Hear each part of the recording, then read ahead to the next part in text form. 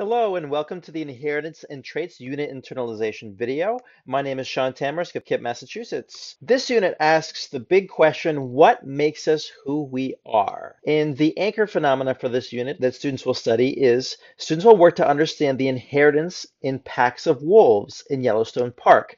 The unit begins by asking the question, why is there a pack of wolves with one wolf, wolf number 44, that looks so much different from the other wolves in the pack? Wolf 44 is white, while the rest of the wolves are gray and black, with only tiny bits of white. Before we begin this mystery, please make sure you've read and annotated the unit overview and the other following documents. Please also print out the focus tasks, end of the unit assessment and unit internalization guide, and have a pen or pencil ready.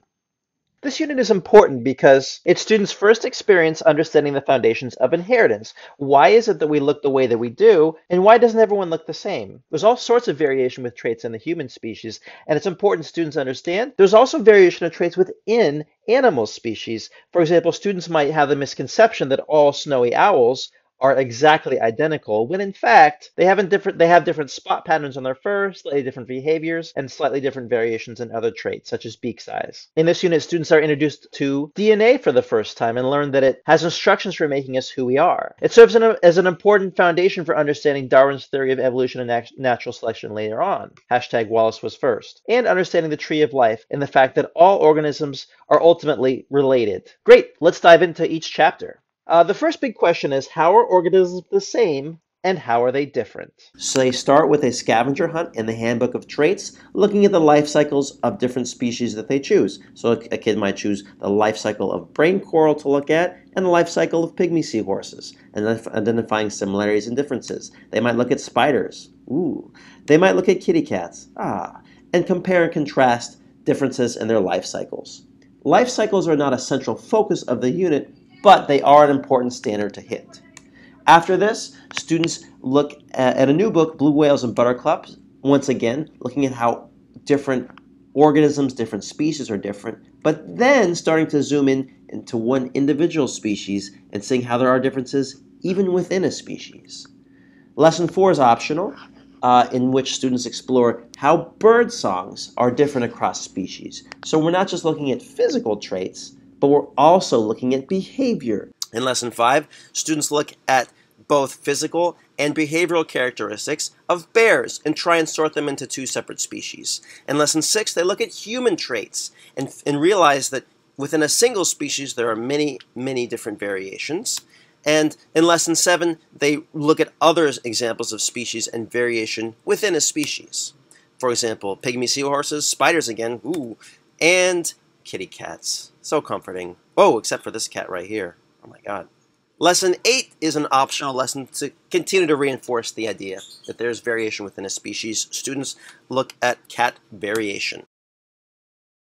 By the end of the chapter, students have come to fully understand Progress Build 1, the idea that traits vary within a species. Students return to the mystery of the Elk Mountain wolf pack and why Wolf 44 doesn't seem to have the same traits for full fur color as the other wolves in the pack. In the Progress Build 1 focus task, students choose a claim as to why this might be, and then write an explanation using different pieces of evidence to describe why. There's a word bank and a checklist for students to check their work. Go ahead and complete this task now, and then check back here to see an exemplar response. Pause now. Great, take a minute to read this exemplar and check it against your own. Make any revisions to your own that you might need to. Pause now.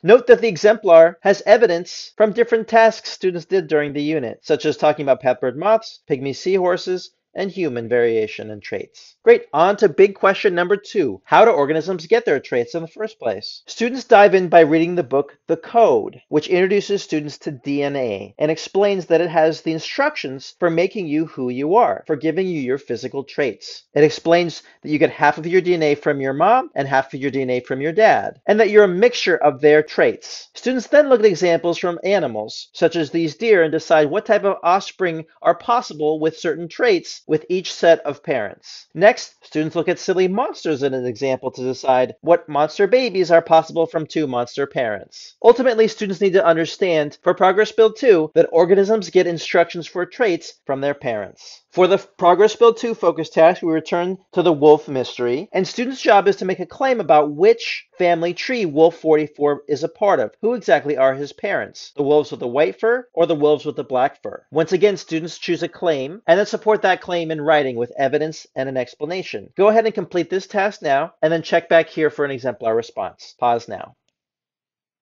Great, here's an exemplar response. Take a minute to read it and compare it to your own. Pausing now.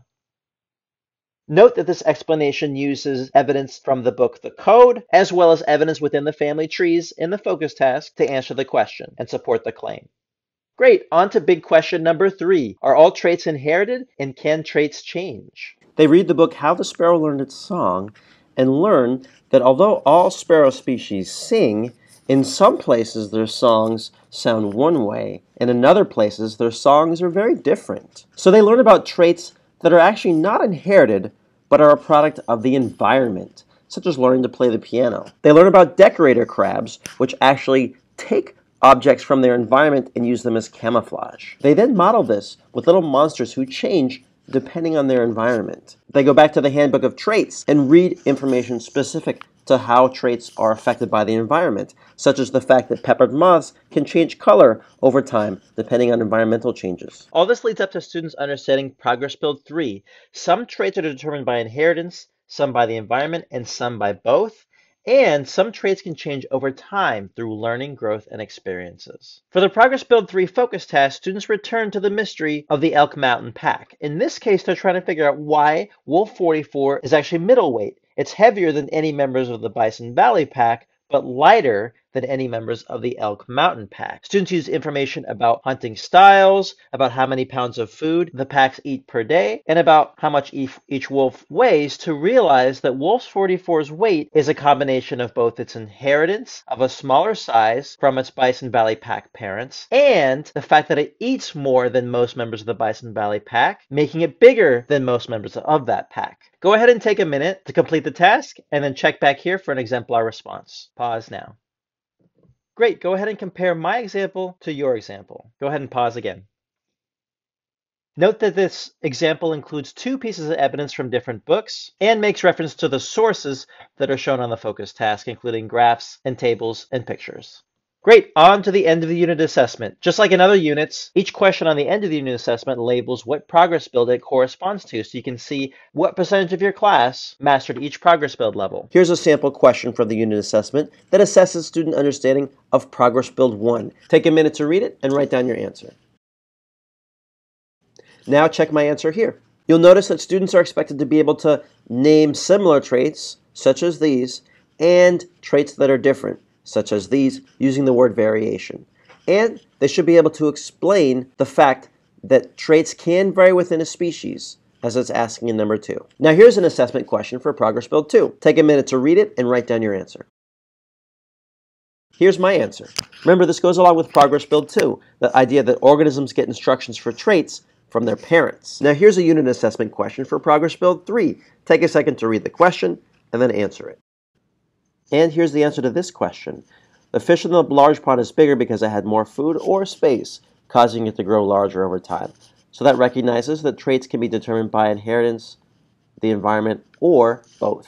In this case, the environment. There's a couple of optional lessons after the unit assessment, including the book Scorpion Scientist, which profiles a scientist who explores traits within scorpion families, and an investigation that students can optionally carry out related to sparrow songs. All right, thank you teachers for taking the time to be as prepared as possible to teach this unit for your students. Here's some final steps for KIPP teachers that I recommend for everyone else as well.